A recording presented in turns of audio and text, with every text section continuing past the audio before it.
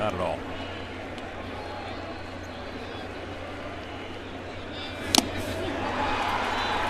And that is Game 3 of the ALCS. The Rangers, with a late rally, put 8 runs on the board, and Cliff Lee simply masterful.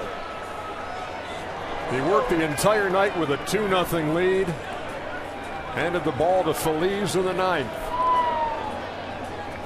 And it's 2-1, the Rangers over the Yankees, with Game 4 tomorrow night. Well, 15 punch-outs. There's a guy who knows a little bit about punching out hitters. 15 punch-outs for the Rangers tonight. 13 from Cliff Lee, as they take a 2-1 lead, and the start by A.J. Burnett tomorrow.